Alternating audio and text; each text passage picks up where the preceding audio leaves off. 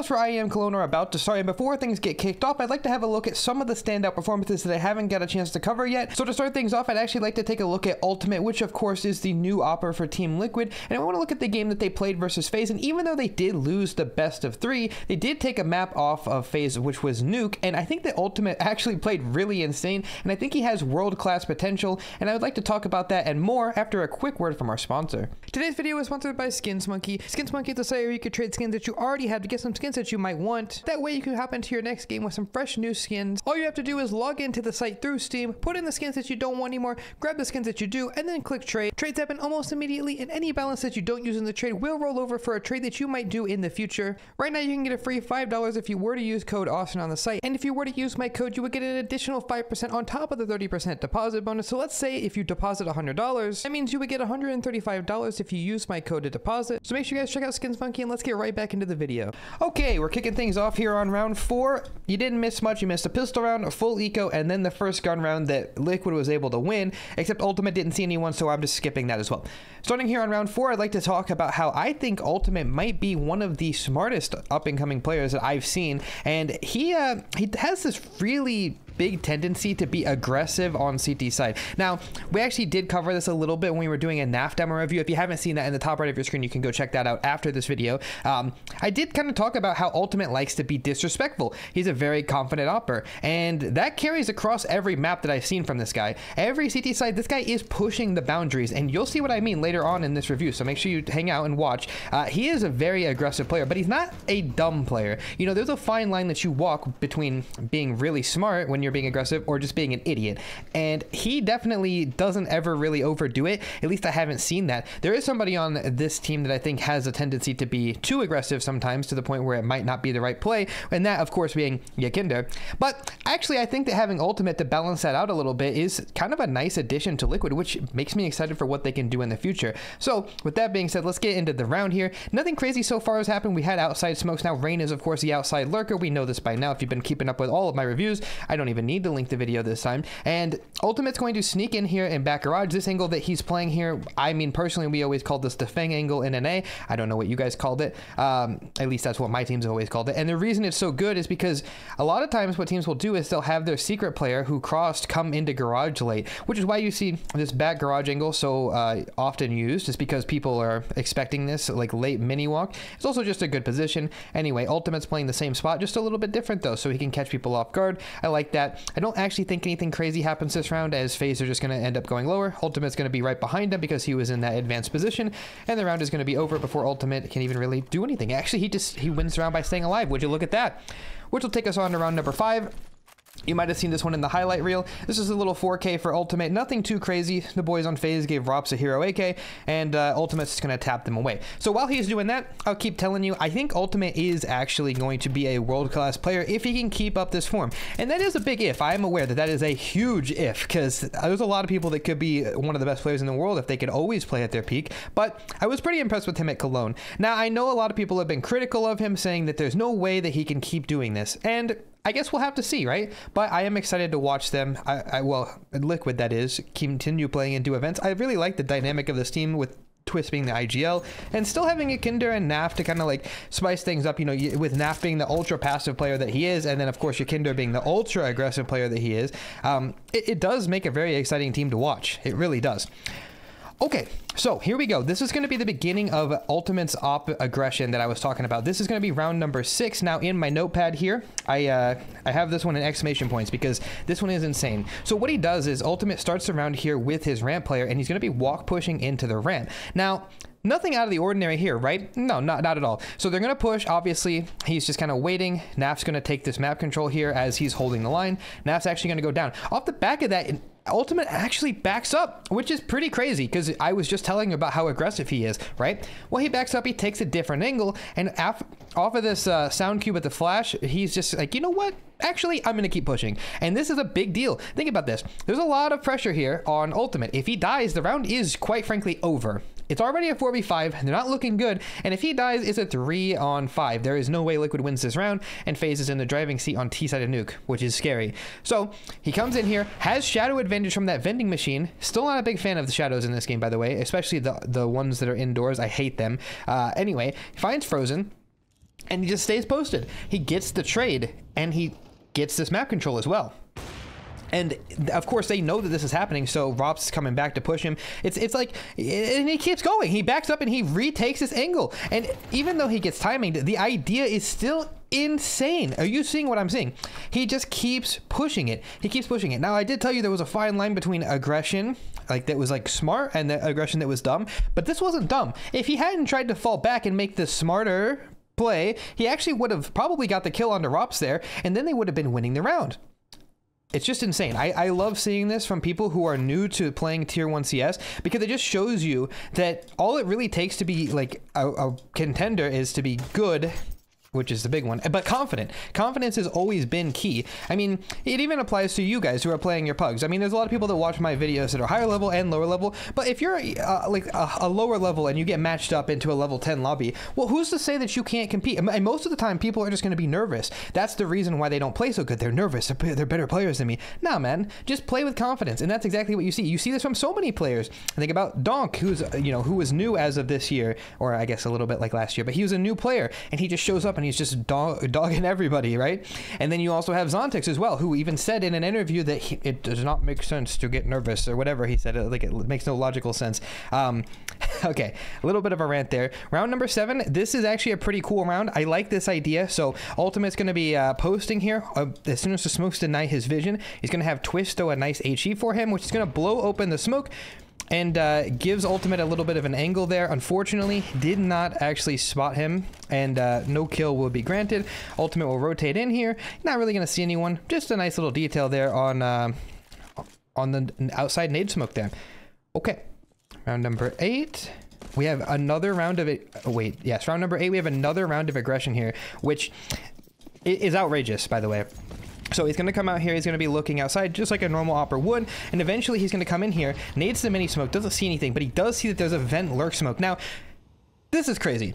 Now, it makes sense, but it's crazy. It's a 2-on-4. He throws a little flash for himself, or whatever he just threw. I think that was a flash. And he comes through the mini smoke, and he also comes through the vent lurk smoke. While the nade was up, while he blew this mini smoke open, he saw that there was a smoke. So he knew that there was a smoke tunnel, so he was like, I could just walk to vent, which is fine if he has a rifle, but he has the op. This is outrageous.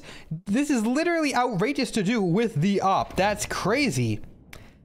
But it ends up working because he ends up in a really good spot, and as soon as the mini smoke fades, he realizes that Rops and him have traded spots, and now he's in the perfect position to deal with him after his teammate dies. Ah, boom. There you go. It's just aggression on top of aggression, and I really appreciate players like this. You haven't really seen a lot of this since, like, what, Simple in 2018-19, back in the day when he was just running around and opping everyone because he could. That's exactly what this reminds me of. Now we have another round here where I remember watching this round live, and this one's silly. So what happens is it ends up late round, you know, we get the nade outside again, but Rain is alone outside here, and this is a winnable clutch. The bomb is down ramp, I'm aware, but this is a winnable clutch if Ultimate dies, right? You know, a minute on the clock, anything's doable. So naturally, you would think Ultimate's going to take a farther back position and definitely not run through a smoke with dualies in his hand. Wait, what are we doing? And it works! Okay. This is what I'm talking about, though. It's supreme confidence from Ultimate. He does not care. He is telling himself, I'm the best. I'm just the best. And it's not that he has an ego. That's literally what you have to tell yourself. You have to pretend that you're the best person in the server to make the plays that the best person in the server would make, right? You don't want to doubt yourself halfway through. Let's say he starts running through that smoke, and halfway through he's like, wait, I'm Ultimate. I'm not Simple. And then he gets like scared and he runs away. Now he made the sound cues. Rain kills him because he hesitated. You can't. Just make the play that you think you're going to make right away. And if it's a dumb play, well, you'll find out later, won't you? But if it was a good play, then, well, there you go. You got an entry. Round number 10 here. This is going to be another push, another round of aggression. He's going to start the round by looking in towards Squeaky. Started mini, or main again if you're from EU. And he just creeps in. Nothing stopping him here. Normally you would see this kind of push if he had the supporting crew coming in from lobby. By the way, the reason this is also outrageous, well, he does have Twist with him, by the way. So the reason this is also outrageous, though, is because they have Yakinder under Silo. So right now, they have all of the outside info, and Liquid's like, yeah, but we also want more. Let's also push lobby. This is normally not what you do. It can work. It just isn't normally what you do. And the reason that is because, well, most of the time, if you have outside, that means that the T's are in lobby holding for a lobby crunch. And if they are outside, then you would take lobby because they can't be there, right? Right now, Team Liquid have both on a gun round. Now, I get it. They don't have info on this part of lobby and where Rops is at, so they could still walk out hut. They could still walk out ramp, but it doesn't matter. Nobody can come in lobby, but also they could go up the roof and down. I don't care. They're not going to do that, okay? This is outrageous.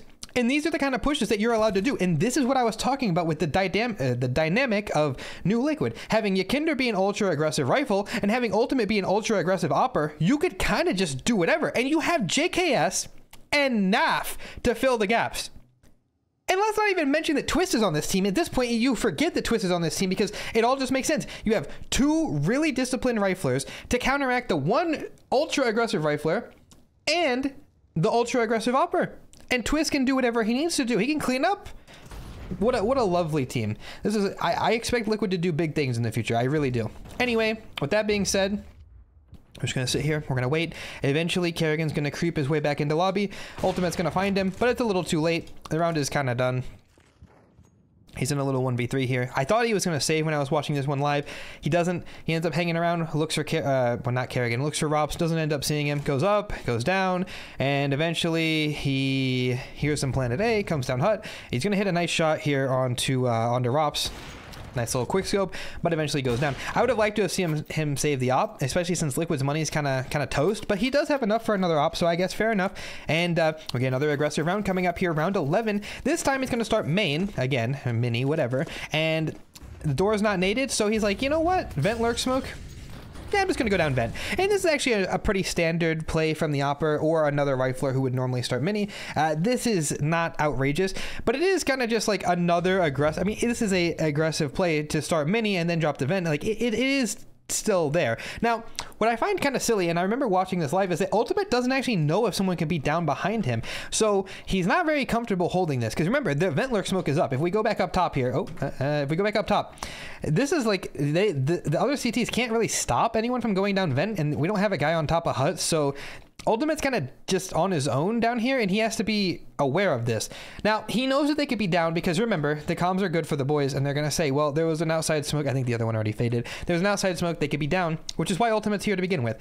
Now, Ultimate always going to deliver at least one kill. He's just kind of hanging out here. Eventually, the boys on phase are going to group up, and I'm pretty sure that it's a instant trade. So I think Ultimate kills like Frozen, and then an instant trade comes in, or no, it's the other way around, Rain, and then an instant trade comes in. But still, that's how you have to deal with the operas, by the way. Really good work from FaZe to just make sure you double peek, because I mean, if he gets away on the headshot angle, like, you lose. You just will lose the round.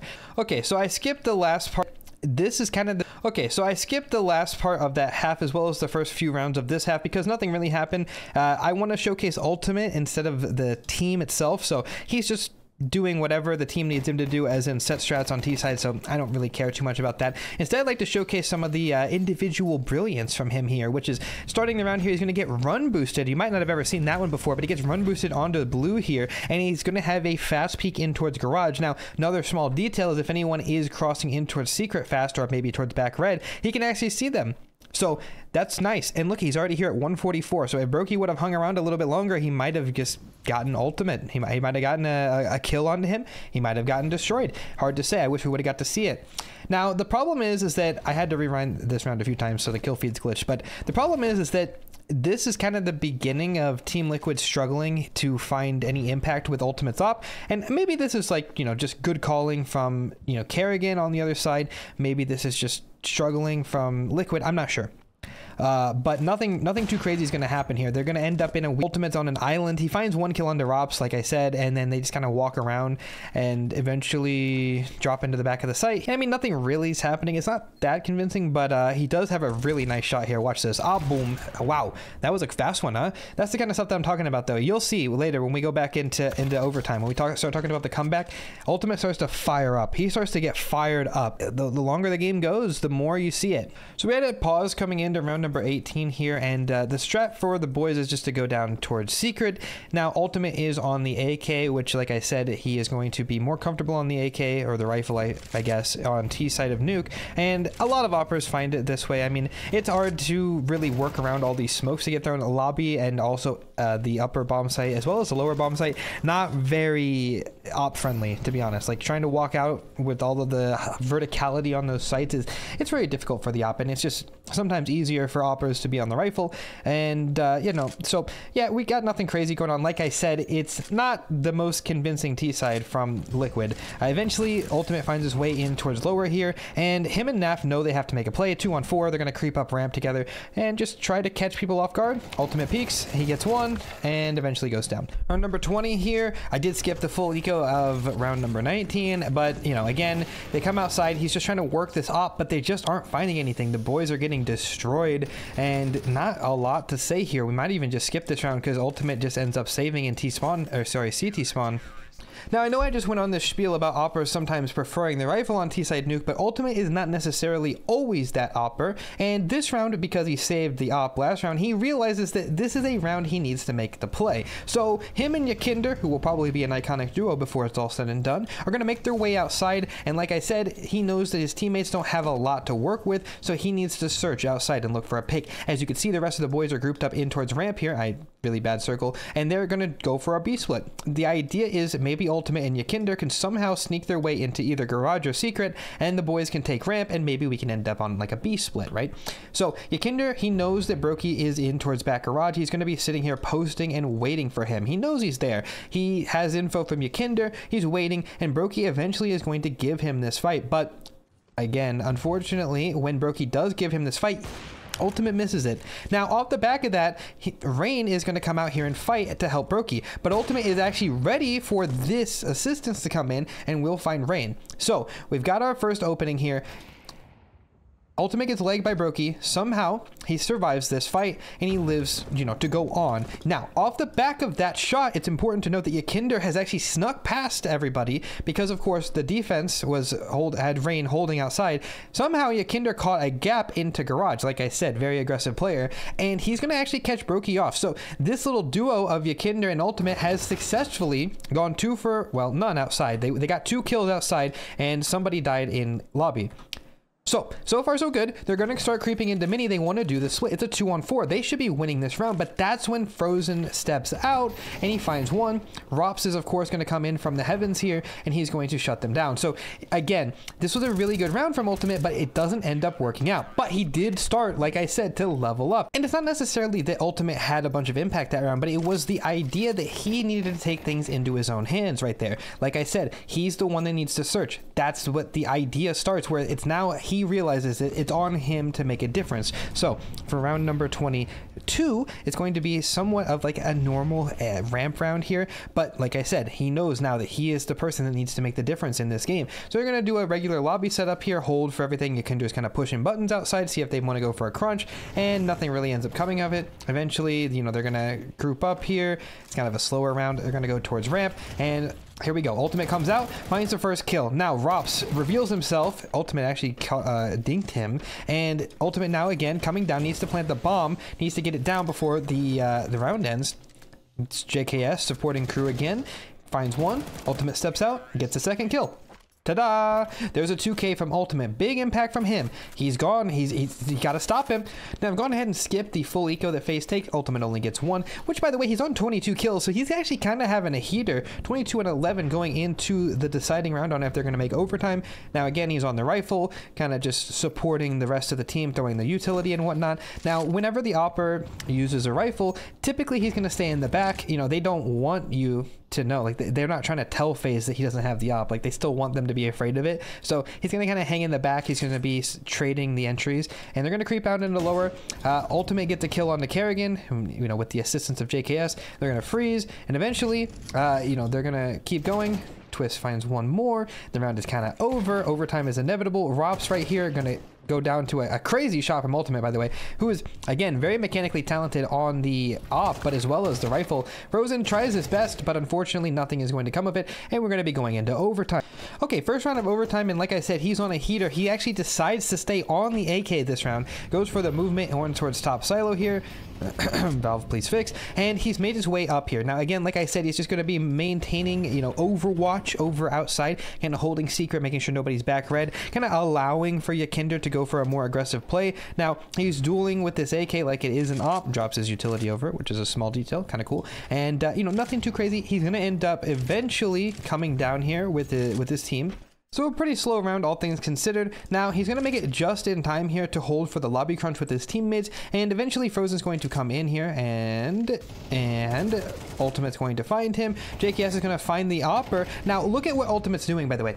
Instead of just rushing at Brokey, who he knows has the op, you would think that that's what he should do, by the way. He doesn't. He's actually holding Mini and making sure that nobody that could be helping Brokey can do that. And he wants to make sure that they also don't get collided. That's a really big deal. And if a rifler were to also swing out for Mini, he also wants to limit the amount of time that they could be 2K'd, right? So he lets JKS get the kill, and again, instead of just being on JKS ready to trade him, he actually stands back a second, holds for that swing, gets the smoke out for Mini. Now he steps out, and because of the spacing being a little bit more delayed, he's actually in time to stop Rain from swinging into the site. Now, if Rain were able to step out into the site here, look at the time. If he finds this kill onto JKS, he could tuck into this cubby here, maybe get one more kill, buy enough time for Robs to win the clutch. But no, that doesn't happen because Ultimate, beautiful 2K from him, and the round will go the way of Liquid. By the way, small detail, he also hangs out here to make sure that they don't get ninja diffused. Sorry, Rops, not today. We get round number 26. It's gonna start the exact same way, providing overwatch, making sure nobody's creeping around those smokes, checking out back of garage like you would. And while this is happening, I'd like to take the time to remind you this was a big comeback for Liquid. So the pressure's on for FaZe, and Liquid is kind of riding off of that momentum, which is funny because I just talked about in the video before this about the FaZe comeback and how Liquid was kind of choking. Well, in this game, FaZe is kind of doing the same thing. So if you want to watch the video of that breakdown, though, top right of your screen right now. And anyway, we get one person, we fake that as if we've gone down secret. Brokey has re-aggressed into lobby, found a kill onto JKS, and now we're going to walk out door. Nothing too crazy is going on this round. It's just a late A hit. Kerrigan actually, I thought a little out of position, but that iconic duo again of Ultimate and Yekindar make their way outdoor, and they both get a kill. No trades either, and that's going to be the round. So it's kind of looking rough for FaZe. Now I'm actually going to skip the final round of overtime because FaZe, you know, Liquid try to run a set strat. It doesn't really work out for them, and they lose the round. So switching back over to CT side, I'd like to show you which these last two rounds from Ultimate of the game, I dare say, are probably the most impressive rounds I've seen from a new opper. I'll let them play out, but you're going to see what I mean.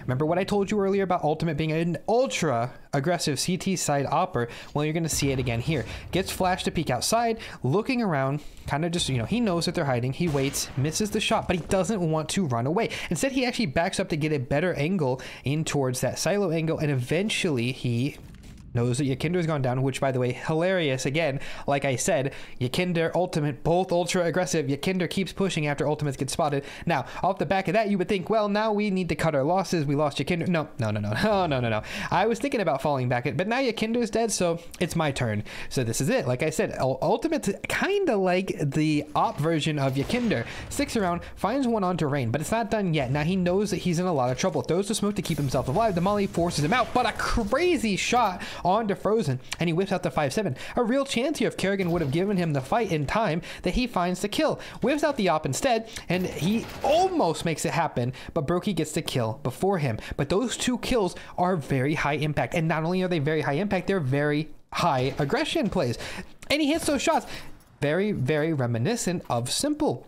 And I'm not even just saying that to say that. I don't want to get you excited, but seriously, that is something that you would see Simple do. He goes for an out of this world play, something so ridiculous that you would never expect it, but he makes it work because mechanically he just can.